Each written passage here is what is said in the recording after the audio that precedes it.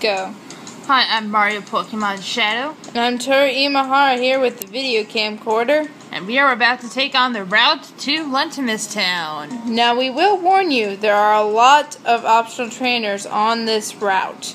However, we didn't really feel like taking them off screen because we really wanted to get to the next part so we could get to the next city. Because we wanted to, do that and make it, I don't know, there.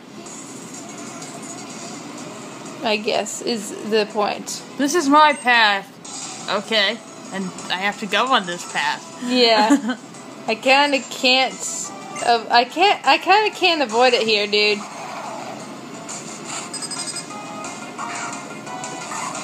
Oh, and off screen we also got Ice Punch and Atlas. Foul Play. Foul Play will help us a lot for the next gym as well. Well, as Ice Punch.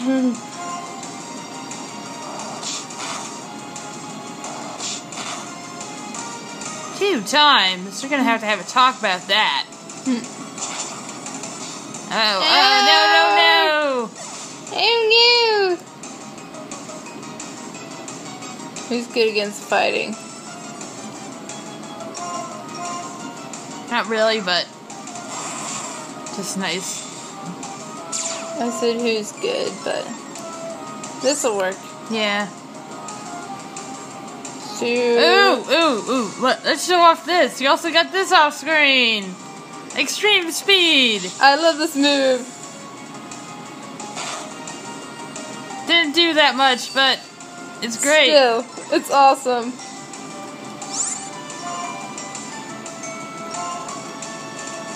Flamethrower. Yay, we won. We avenged Anubis. And we would, again, like everyone to be level 46 before we hit the Dragon-type gym. Because that will just help us not to die.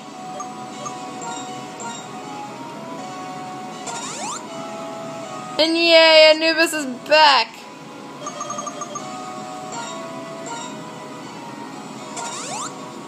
Much better! Look at that. All better. Let's take on our next dude. Oh. He's more not optional than optional. That other dude is more optional. Yeah.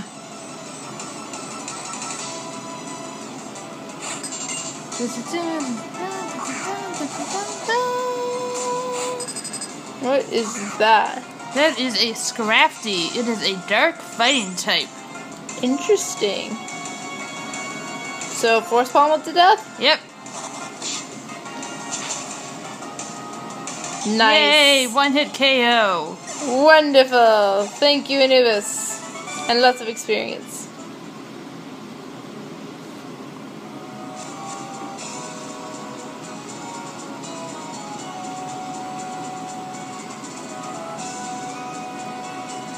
See, I see a dude running around here. Hey, talk to me. But I guess this is a more optional trainer because I don't think you have to go this way. No. But we're just battling these guys because we want experience and money. Money.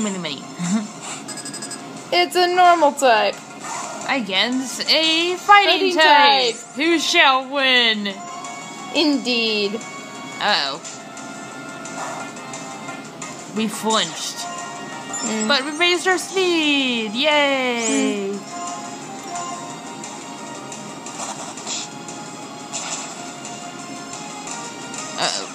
Uh-oh. What's we got? Oh Cute no! We need one of our females. Yeah, it's in love, but wait. But he still used Dark Pulse. Yay! It's dead. Hurrah! So hopefully that means the Q-Charm's effect will wear off.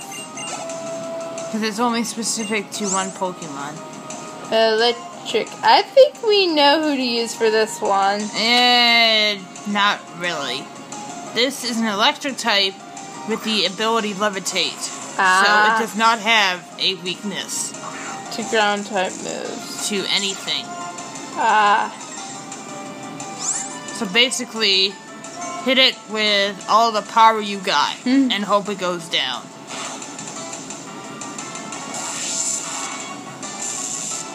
Damn.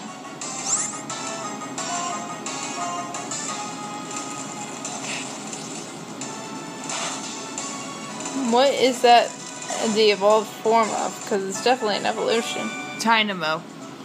We didn't see one. Ah. It was in the electric cave type thing.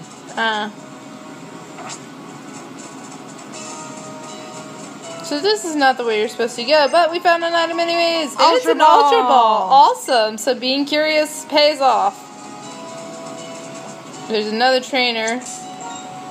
Yeah, we can battle him off screen. Yeah.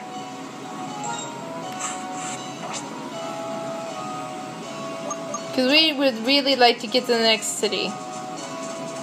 And I know the quick way. So that helps.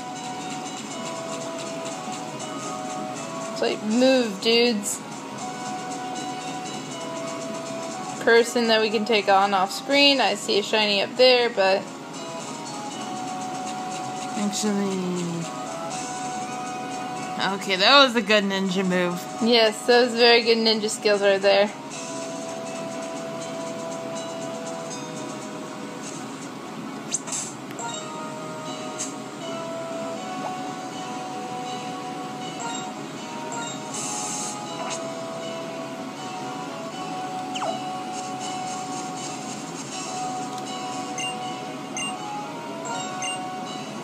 And we're using his strength. And we get an item. Red shard. Hey! Yay. I think I went the wrong way. But at least we got an item. Ninja skill, ninja skill. Oh. Hey, item. Where? Right? Oh no, that's a boulder. Sorry. Yes. Boulders and items look very similar. I don't know how you could tell the difference. There's an item. Max Ether. Nice. Restores all the PP of one move. And we're at Luntimus Town. Yay! No, sorry, Lakanuso Town. My bad. I always get them mixed up. Hi there, MPS. Hee hee, I use fly, so it looks like I beat you here. I don't know why you're so excited about that. Thanks for your help in Reversal Mountain. Professor Juniper, if you go straight past Lakanusa Town, you'll reach Appaloosa City. Which is where the next gym is. Yes, there's something I want you two to hear. What is it? You'll know very soon enough. You'll know soon enough. Hurry now. Derp, derp, derp, derp, derp, derp, derp. Why do we have to walk? This is the place. And we're going inside.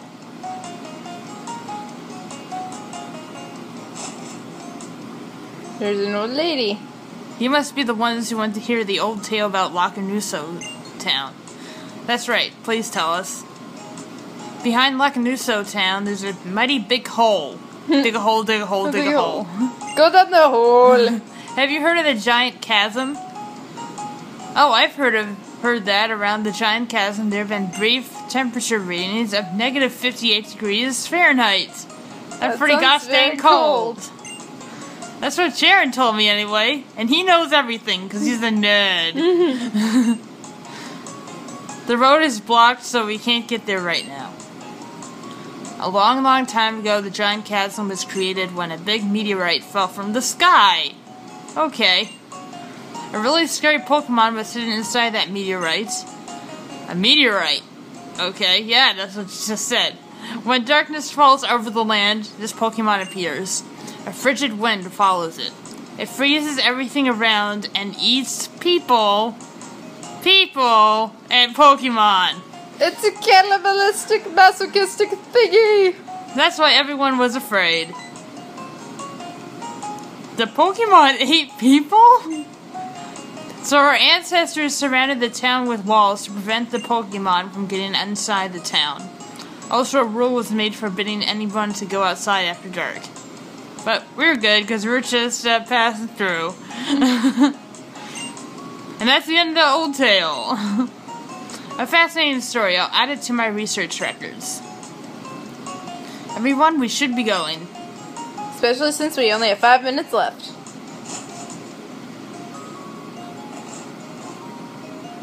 Wasn't that an interesting folktale? It's more like a scary story. The Pokemon's true identity may be unknown, but the power mentioned in the story is incredible. I know. The power to freeze everything around it could even rival the power of the legendary Dragon-type Pokemon. Yes, Bianca. It's almost like Zekrom, who scorched Unova with intense lightning long ago. By the way, NPS, do you remember the story of Zekrom? Let's say no. I don't know it. Oh, NPS, I even told you a little about it in Lentimus Town. Zekrom is a legendary Dragon-type Pokemon that lends its power to the person it recognizes as a hero pursuing ideals. It has a black body and it can unleash fearsome lightning. Professor, do you think there's a connection between the Pokemon from the old story and the legendary Dragon-type Pokemon? Dot, dot, dot. The meteorite. The meteorite! Zekrom was revived from a rock called the Darkstone. Let's suppose the meteorite from this story and this stone are one and the same. Take into account that elements from the same era were found in Dragon Spiral Tower where Zekrom was, and in the Giant Chasm.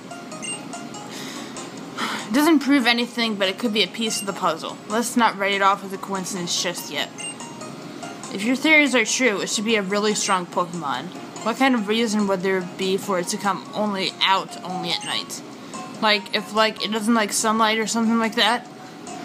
Until we look into it more deeply, it would be hard to say anything about that. Now that I think about it, the name Lakanusa could be derived from Lakanuso's clouds, which are clouds that resemble a net or a fence. I wonder if the name is related to the part of the story where they built walls to protect the town from that Pokemon. Sorry I rambled on a bit, didn't I? Yeah, you did. NPS, could you ask Drayden about so this? Much we only have 3 minutes left. If you get a chance. I'm gonna do a little field work. Bianca, help out, okay? Sure thing. And, oh wait, just so you know, Appaloosa City's Mayor Drayden wrestles with this Pokemon to toughen them up. Okay, that's kind of weird. Professor Juniper, wait up. Alright, so next time we will go to Appaloosa City.